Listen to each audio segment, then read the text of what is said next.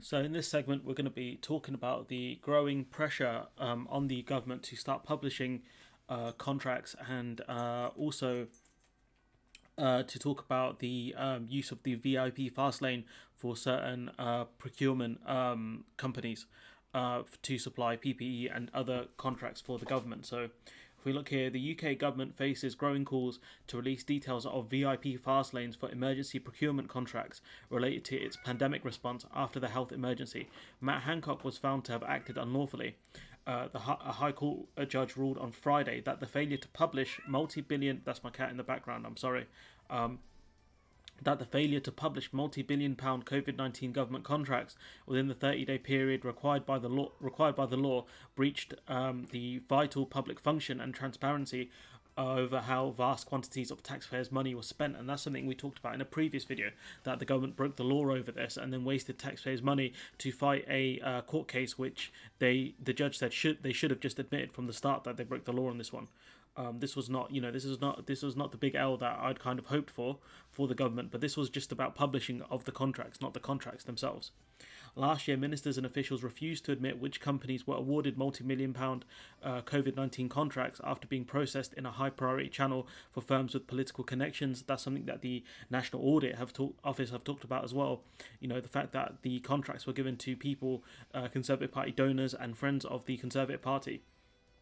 A report by the NAO, National Audit Office, said a government unit set up to procure PPE in a highly unusual departure from standard procurement practice established a high priority lane with leads from government officials, ministers' offices, MPs, and member of the House of Lords, senior NHS staff, and other health professionals. Almost 500 companies have been given high priority due to the connection secured. So over 500 companies were given high priority due to such connection-secured contracts to PPE, with 10 times the success rate of nearly 15,000 companies that were not given enhanced attention, and that's something we'll talk about in a few minutes. Labour stepped up its criticisms of the government on Saturday, led by Deputy Leader Angela Rayner, and you notice it's not Keir Starmer that's doing this, it's the other shadow ministers that are doing this, because for some reason Keir Starmer is being a massive coward over this, and that's something we'll talk about as well. So Angela Rayner said the government must come clean over the $2 billion in funds awarded to donors and cronies, adding this is public money, the public has a right to know. The Shadow Chancellor of the Duchy of Lancaster, Rachel Reeves, tweeted, "How much further does this have to go before this government cleans up its contracting? Publish outstanding contracts and details of VIP Fastlane now." The Shadow Health Minister, Dr. Khan, tweeted, "Tory donors were given VIP PPE contracts. The price government paid for PPE increased 1,400%. Many orders were unusable and inadequate, but refunds were not given." That's something we've talked about with PestFix and Sega LLC and all these other places. So these are things we've covered in the past when we talked about PPE contracts being given to dodgy companies. So the Good Law Project has called on the government to publish the names and all of the companies who went through the VIP lane, together with who introduced them and where were they successful, the prices that they paid. And this is the first step, getting the making sure that all the contracts are published, and dinging the government basically on failing on procedural grounds. And then the next phase will be trying to push for who got these contracts and why. The Good Law Project, we've mentioned that, has also urged the government to publish PPE contracts with pricing details visible to enable proper scrutiny and recover funds from companies who fail to meet their obligations. And this is something the Labour Party should be pushing here, and the Labour Party should be pushing on the narrative that the Conservative Party are awful with public money, because all they did was hand it off to their mates. And that's something we've seen in the past when Royal Mail was privatised and put on the stock market. It was put on the stock market at a lower price than what it should have been, so that David Cameron's mates could make a lot of money off the lower stock price. Research by the procurement consultancy Tussle has found Hancock's Department of Health and Social Care, DHSC, has spent about £15 billion buying PPE from different companies by the beginning of October, but that only £2.68 billion worth of contracts has been published. So what you can see here is the DHSC clearly are hiding things, because Matt Hancock's arguments are awful when it comes to why the contracts weren't published in time. Government regulations require that all contracts with a value of more than 10 grand to be published and to be sent off for publication within 30 days of being awarded. The Liberal Democrats Foreign Affairs spokesman Layla Moran, who's been on Newsnight I think this week as well, who supported the Good Law Project in the case, said the ruling should mark the end of secrecy over the government's COVID spending. Well, it's not doing that. It's not going to do that because a lot of things are still hidden. Without our judicial review, who knows how many contracts would still remain unpublished, she said. Indeed, government only began to rectify the situation after we initiated legal proceedings, and that's something the judge mentioned as well. The DHSC contract, the DHSC was contacted for comment on Friday. It said contracts were awarded at speed to secure PPE during the pandemic and that 8 billion items were delivered to frontline workers for their protection. But how much money did you spend on those 8 billion items, and how much of it was actually, how much of the PPE you bought was not usable? We fully recognise the importance of transparency, no you don't, in the award of public contracts, and continue to publish information about the contracts awarded as soon as possible. Bruv, you have 30 days. It's a cut and paste job. It's a cut and paste job. If you're gonna put out the contracts in full, you're literally just cutting and pasting stuff. Like, it's not that hard. During the court case, DHSC's head of procurement explained the challenges of procuring PPE rapidly during the pandemic and ensuring contracts were published. The department denied it had any intention not to publish them. Well, you're clearly delaying them for a reason.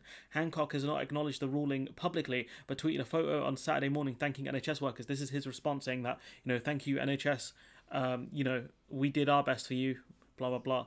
DHSC spokesperson said, we have been working tirelessly to deliver what is needed to protect our health and social care staff throughout this pandemic. You did an awful job, mate. You didn't even add to the pandemic stockpile. Your Prime Minister missed multiple Cobra meetings.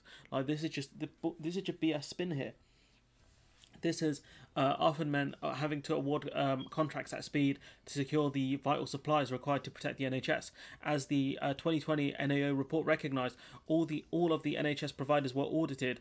All the NHS providers audited were always able to get what they needed in time, thanks to the effort of the government, NHS, armed forces, civil servants. Like, there was so much money wasted, it was unreal. And we go to one of the clips here from Sky News. This is Sophie Ridge. So we watch this clip quickly.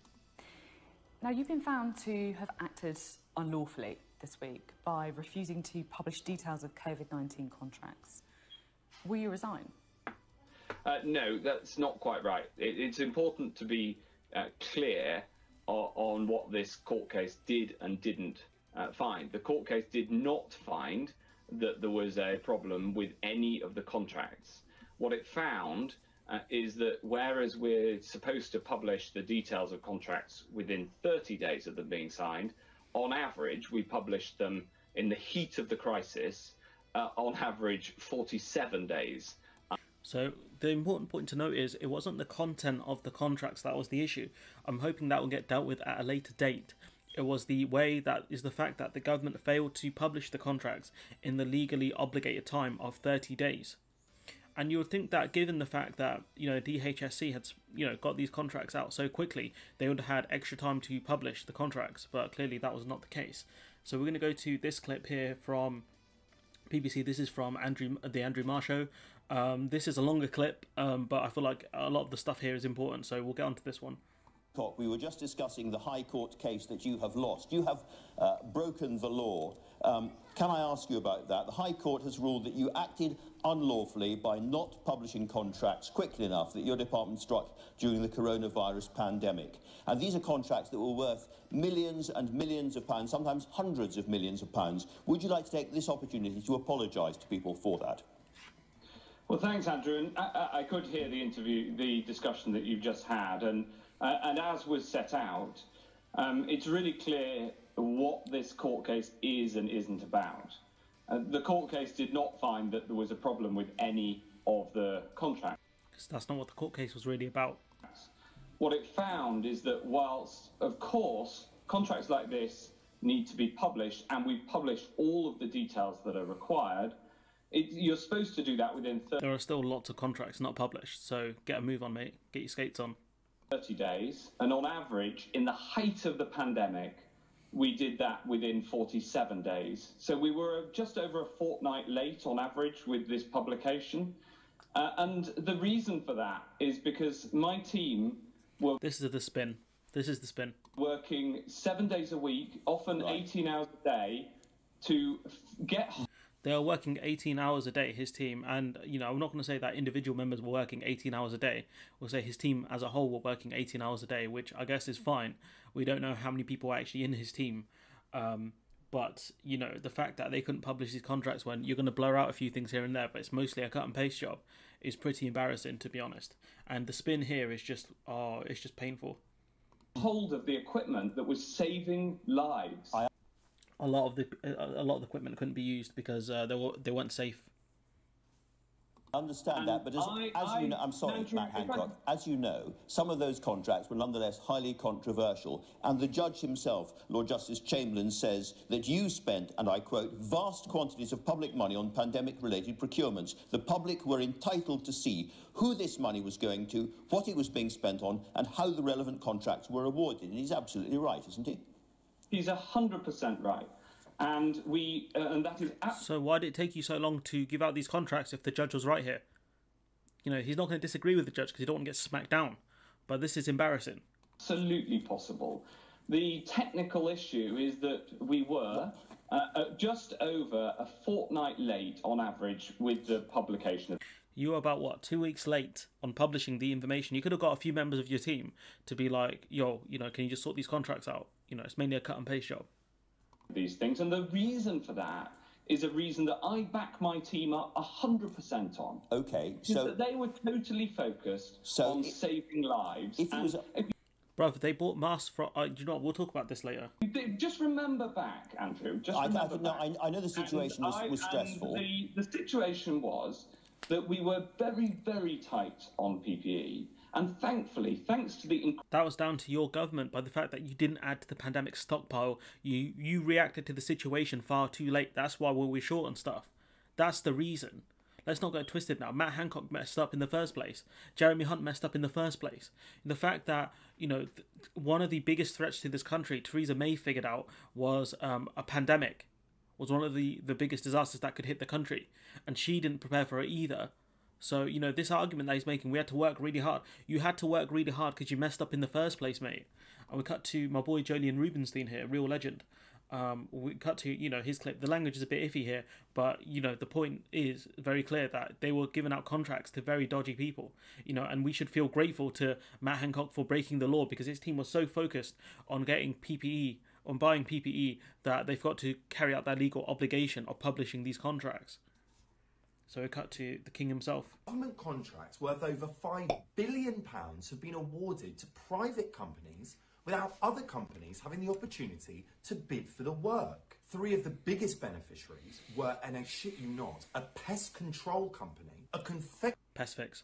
confectionery wholesaler, and an opaque family fund owned in a tax haven. And let's not forget there were 24,000 other offers from 16,000 PPE suppliers with plenty of experience who didn't even get a cursory callback. Ghosted by the government like some hinge date you'd rather forget existed. These deals seem to have been done with a slap on the back and a handshake, just like the good old days before the law and oversight and, well, the law. £16 million was spaffed on coronavirus tests that didn't work. 12 million was spunked on a failed app that one of Dom Sadik's friends.